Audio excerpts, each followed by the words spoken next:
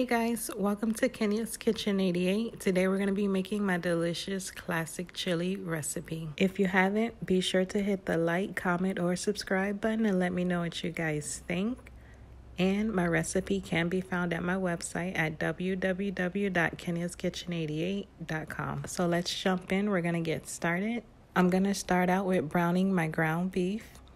I'm going to season the ground beef with black pepper. Sprinkle some garlic powder, and then add some onion powder. Now you can add salt, but because the broth and canned tomatoes have salt, I'm not going to add any more.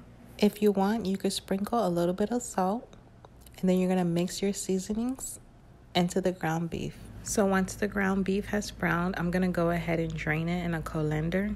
I know some people don't like to drain their meat, but when it comes to ground beef, I like to drain the meat.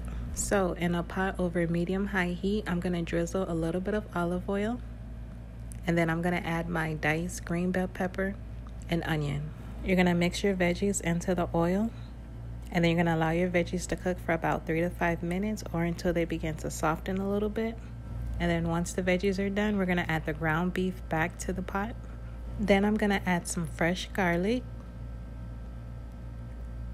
Sprinkle some chili powder. And then add some cumin. Next, you're going to mix all that together. And then we're going to get ready. You can either add beef broth or you can add chicken broth. I'm using chicken broth because that's what I had on hand. You're going to pour that in there. And then we're going to add a little bit of tomato paste. Next, I'm going to mix that in real well. And then I'm going to add the diced tomato. And I'm going to add some red kidney beans. Make sure you rinse the kidney beans off first. Then you're going to mix all those ingredients together.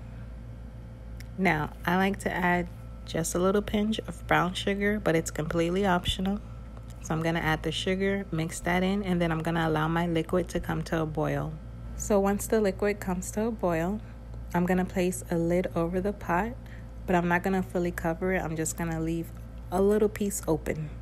Now, throughout the cooking time, be sure to check on your chili at least every 30 minutes.